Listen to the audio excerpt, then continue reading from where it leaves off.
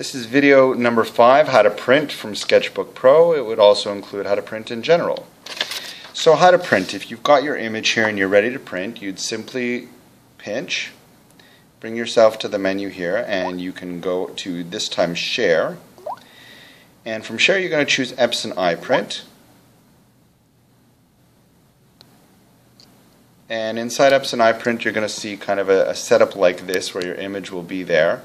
And you want to go to the settings over here and make sure the settings are all set up properly. You want this paper size to be 8.5 by 11, paper to be plain paper, and cassette 1 and monochrome. This would be a little bit different if you're printing a t-shirt. This here you would set to 11 by 17 down here. And then you would also set that over here, instead of cassette 1 to cassette 2 if you're doing a t-shirt. And then you would click Done. If you're having trouble to connect, by the way, your printer should show up. If it doesn't show up here, it might be that you're not connected to the internet. So you check the settings and make sure the Wi-Fi is connected.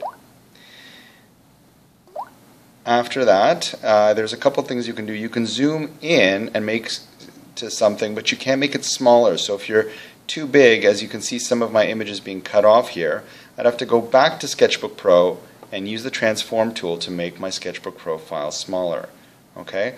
I can also turn it. So down here on the bottom left hand corner, way over here, there's something that is going to allow me to flip the page vertically. Okay? So you might want to do that and zoom in depending on the situation. When you're done, you can simply click Print on the bottom right hand corner, and if you see this bar turning yellow and the 0 increasing, it means it's starting to print as it's doing right now.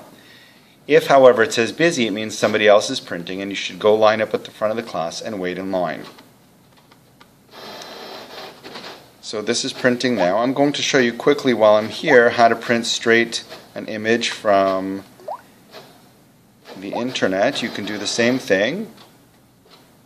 If you're going to print, let's say I'm here looking at this image, I can click on it and all I need to do is press. You should have Share. If you don't have Share down below here, then come and see me on how to do that. Click Share and it would be the same thing. Epson iPrint. And there you have this situation where it's going to print. Just like that. In this case it's printing black and white.